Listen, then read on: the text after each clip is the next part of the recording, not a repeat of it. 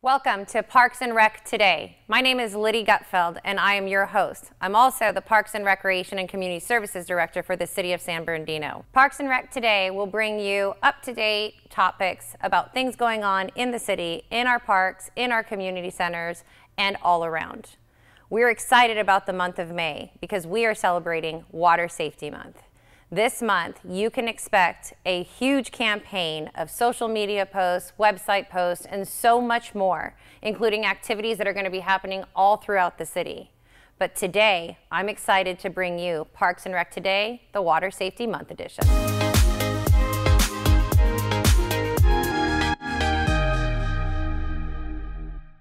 All right, we are so excited for this special segment of Parks and Rec Today.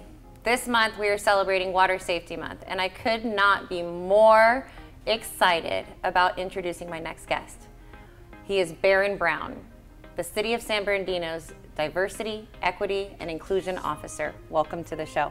Thank you, thank you. Thank you for having me here.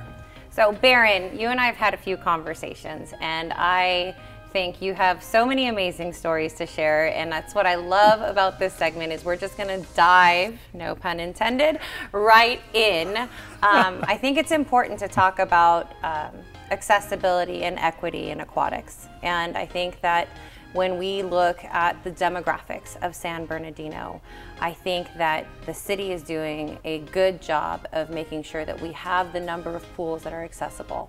But I want to talk about maybe the other side of it, why people might not access those pools and why they might not even know about those pools. And so why don't you tell us your story as a Black man? Yes, ma'am. Tell me about growing up and really what it was like to either have access or not have access to pools.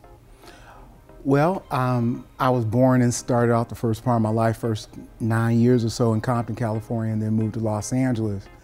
And there wasn't a lot of talk about pools. I mean, if you went, it was a great thing, but you're like, I don't know how to swim. I haven't really learned.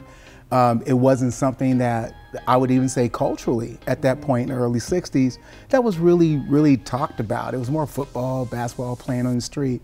Swimming, kind of cool, maybe. Right. So it really wasn't there for us. And I'll say that collectively as my family, but eventually when we moved to Los Angeles, everyone did learn to swim except for me.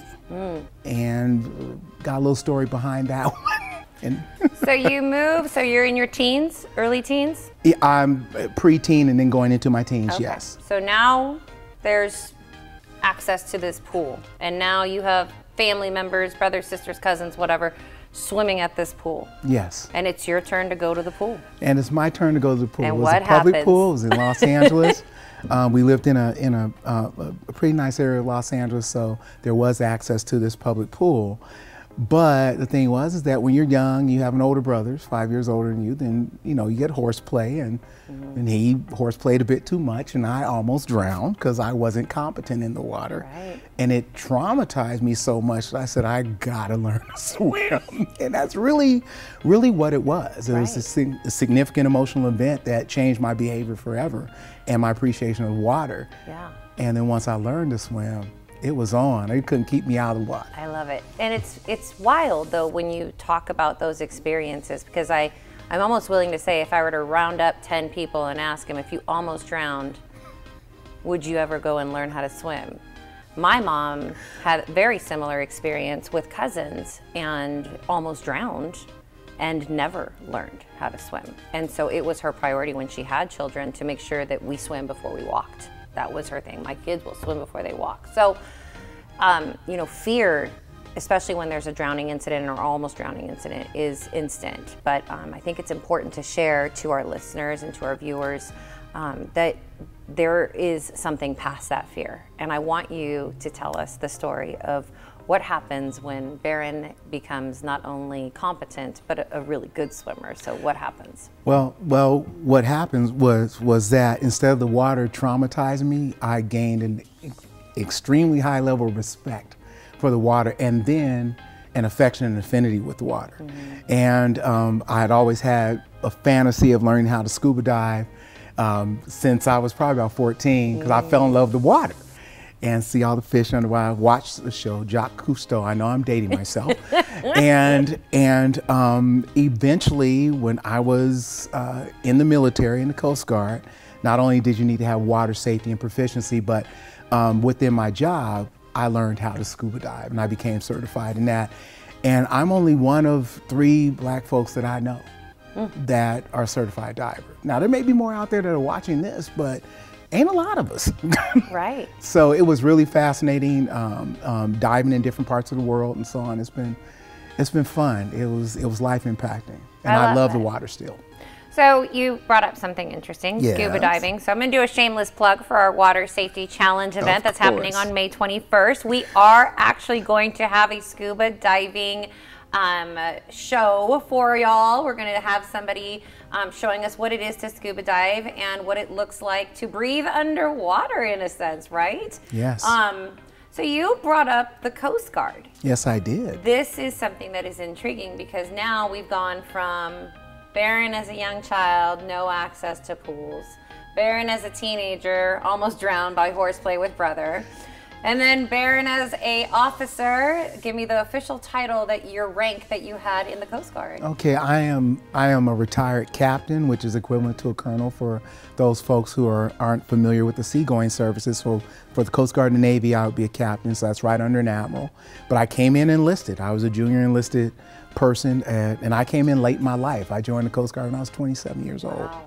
So, and still made the captain, so there's hope. Well, first, thank you for your service. Thank you, I appreciate it. Second, I think it's a beautiful thing when we can turn a almost tragedy into a beautiful career story and a passion and a love for water. I know both you and I share our disability stories of how many knee surgeries we've had, right, and so on and so forth. So maybe you can share with our audience that benefit of what it is when you learn how to be a competent swimmer and be water safe, and then use swimming as an exercise. What type of benefit have you experienced from that? One thing, and when you learn to swim and you become water safe, and you are now in a position to help others, and you start to learn more and more about water safety because you become more and more proficient. And I have fortunately been able to save a couple of people because of my competency and knowledge about how to help someone who is struggling in the water. And that was something that also came into play with both my professions, 21 years in law enforcement and retiring from there, and then 32 years with the Coast Guard. Yeah. So that it's really changed my life. And now, as an exercise, as a little bit older than middle-aged person, as an exercise that gives you virtually no shock because you're in the water, but is as arduous as anything you would ever try, I have to tell you, swimming's my number one. Swimming's my number one. Well, you heard it here, folks. Swimming can be the number one exercise for you, no matter your age or ability. I'm going to ask you, as our diversity, inclusion, and equity officer, if you had a message to anyone in San Bernardino or anyone around the world that is a non-swimmer, what would your message to them be? My message would be, please, please, please learn to swim. It won't just benefit you, it'll benefit others. You may be in a position to save someone that you love. You may be in a position to save just another human being. Please pay it forward and help people that aren't as competent in the water, and always be a good lookout. The adults always take it for granted that somebody else is watching. That's right. The child, and then there you go, and now little Johnny's in the water and he's at the bottom of the pool. Don't assume anything around water. Water can be your enemy or your friend. Make it your friend. It can be your friend. San Bernardino, I think it's time for us to flip the script. Let's not be a statistic this summer. Please make sure that you are water safe, because drowning is preventable. Make sure you come and join us at our water safety event on May 21st at the Jerry Lewis Family Swim Center. And with that, we bid you good night.